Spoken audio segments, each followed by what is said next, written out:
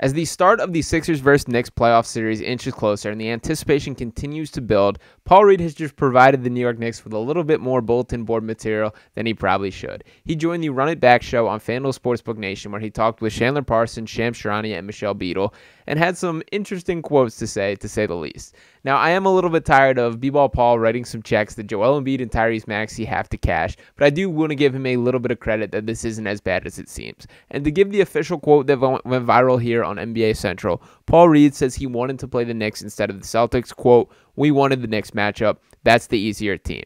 Now, to start with, this is another example of just B-Ball Paul being B-Ball Paul. That this was not something that he set out saying, I want to disrespect the New York Knicks. I'm going to say something to get people riled up. Just kind of slipped out, and he's done this quite a few times this season. That to give another example, before they play the Lakers this year, Paul Reed had the quote, "He's a big flopper, so make sure that I don't get into foul trouble early. Can't be too aggressive with him. You know, he's going to be flailing, so got to make sure that I stay out of foul trouble." Paul Reed on the keys to matching up with Anthony Davis. And again, Paul Reed had to apologize for this after the game. This was something that, it's just Paul Reed being Paul Reed, that sometimes his mouth works a little quicker than his brain, and he gets himself into trouble because of this. Now, with this specific quote regarding the New York Knicks, it is a little worse when it's chopped up like that than what was actually said. The question was asked about the motivation behind winning that playing game and the matchups between the Knicks and the Celtics. And Paul Reed started off saying, "We're not ducking any smoke. We'll play anyone. But yeah, we wanted to play the Knicks," and then followed it up with, "That's the easier team." Now, for starters, he's not lying that if we want to call a spade, just take a look at the NBA standings, and the New York Knicks lost 14 more games than the Boston Celtics here. And if you want to put every NBA athlete under truth serum, put them on the lie detector test, and say, would you rather play the Celtics or the Knicks? 100 out of 100 are saying the New York Knicks. But that does not mean that you should handle things like this. Now, for Paul Reed specifically, I think the Sixers just need to step in and say, that is enough press for B-Ball Paul. The B-Ball Paul victory tour can go on behind the scenes. It does not need to occur in front of the media. This is a guy who I like having on the Sixers team and has played well overall this season. Now, there was a big deal regarding his contract, and by the way, I'm going to touch more on that in a minute, but he has played within his role. After a bit of a slow start to the season, what was disappointing this year from Paul Reed was that he was not capable of elevating into kind of a starting caliber center in the absence of Joel Embiid. But what he can do is be that instant energy off the bench. Be a guy that changes the game with his impact, his energy, his ability to rebound, his ability to just uptick the tempo and really dominate defensively. That there are stretches where he really does control the game.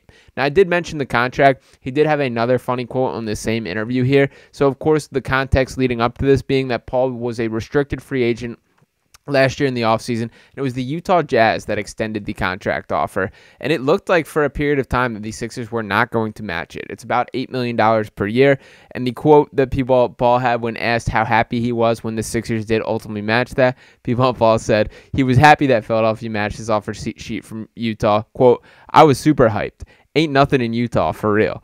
And again, not telling a lie here, but maybe not the most media-savvy way to answer that question. But there is a notable clause in his contract that comes into play during this very series. That to pull it up exactly here, one of the terms of the offer sheet provided a unique twist on Reed's contract. The first season of the contract is fully guaranteed, that being this year, but the next two seasons, worth $15.7 million, become guaranteed if the Sixers advance to the Eastern Conference semifinals, sources said. Given where the two franchises stand, it was more likely the Sixers would have to guarantee those 24-25 and 25-26 seasons than the Jazz. So this was a little bit of a chess move from the Utah front office, from Danny Ainge over there, kind of twisting, putting a clause in that saying for the Sixers to sign this deal, you're essentially making it a 3-year guarantee. Now, I will say the odds of the Sixers getting past the first round are probably lower right now than we were anticipating going into the year. I think back if this is a healthy Joel Embiid year, there's no way that they're scrapping out of the 7 seed right now. But of course, the situation is the situation. And the bottom line is Paul Reed's playing for a guaranteed contract in this specific series. That if they do win this, that he will be locked up for the next 2 seasons with $15.7 million guaranteed. And if the Sixers don't win this series, then he's right back where we were last offseason, and he will be an unrestricted free agent this side. So there is a lot on the line for B-Ball Paul specifically. And that's all the more reason why you should not be giving this team any more to build off. And again, I don't think there were any ill intentions from Paul Reed. I don't think he stepped on that show saying, I want to disrespect the New York Knicks. I don't believe they can beat us. And to be honest, I think people read into that stuff far too much. I know, to make a Philly to Philly reference, that a lot of people give the Garrett Stubbs comparison, who of course is the backup catcher for the Phillies, who mentioned that if they win against the Arizona Diamondbacks last year, that they were making a beeline for the pool out in the outfield, and obviously the Phillies went on to collapse.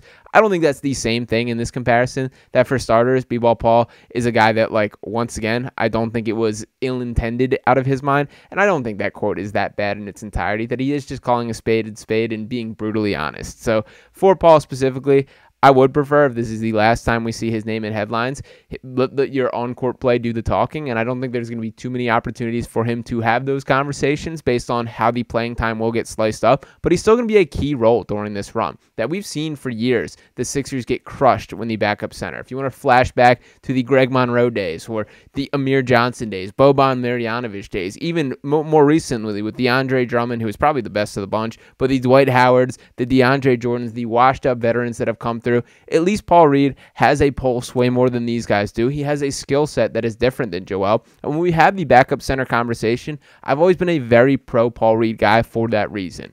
There's always going to be a significant drop-off when you go from Joel Embiid to the backup center. And the reason that backup center is more important for the Sixers team is if you're comparing it to just another team, centers typically don't have that large of a role. That there's only a handful of centers that are really dependent on, their team is really dependent on them being so crucial on both sides of the floor. For example, if you want to compare them to really any team around the league, you can kind of just plug and play them, that it's more guard dominated, more wing dominated, and you can slide guys in and out.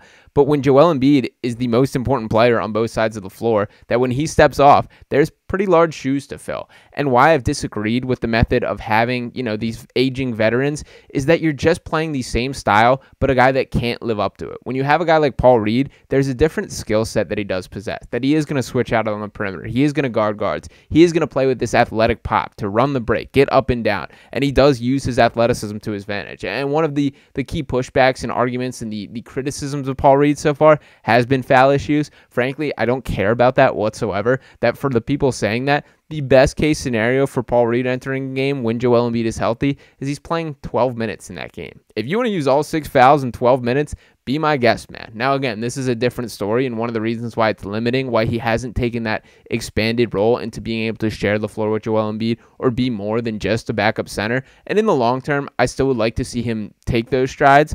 I also think it is noteworthy that Nick Nurse is now the second coach to really keep him on a tight leash, that we were so critical of Doc Rivers for not letting the B-Ball Paul victory tour reign on. But now we're seeing Nick Nurse essentially handle him the same way, that even during the Joel Embiid-less period, it was Mo Bamba being the primary starter and Paul Reed still playing within his role. Now, I do think it's valuable to be a master within your role rather than having to expand things. There's give and take to both arguments there. The bottom line is Paul Reed is still a guy that is going to play playoff minutes. He's still a guy that is going to come into play against this Knicks team, and there are matchups that I like him in. A guy like Precious Achiuwa, I think, is a perfect matchup for Paul Reed. And frankly, it's going to be a fun battle between those two when those opportunities do occur. And bottom line is the Knicks are a pretty good rebounding team with Mitchell Robinson, who's terrific on the glass, Isaiah Hartenstein, who's had a phenomenal year, that Paul Reed is going to have to play his best and win those minutes. And you better believe that these Knicks players have seen that quote as well, because it is flying around everywhere. So once again, I don't think it is as ill-intended by Paul Reed as it came out. I do hope that this is the last time he has any sort of quote like this. And once again, from the Sixers perspective, there should be a phone call directly to him saying no more national podcasts. Don't hop on live TV anytime until this playoff run is over. But it is just part of the charm that B-Ball Paul brings. So let me know what you guys think in the comments. Are you fired up at it? Are you mad at the guy Paul Reed for letting it rip like that? Or do you think it's just, it is what it is? The bottom line is everyone's leaving it on the line anyway. If it took this quote to motivate a team to play in the playoffs, then there's something wrong right there. So I'm not that upset or think there's that many concerns with it, but definitely not an ideal situation. Regardless, thank you to all you guys for tuning in this video. Make sure you're smashing the subscribe button, dropping a like, and I'll be talking with you next time right here on Sixers Digest. Peace.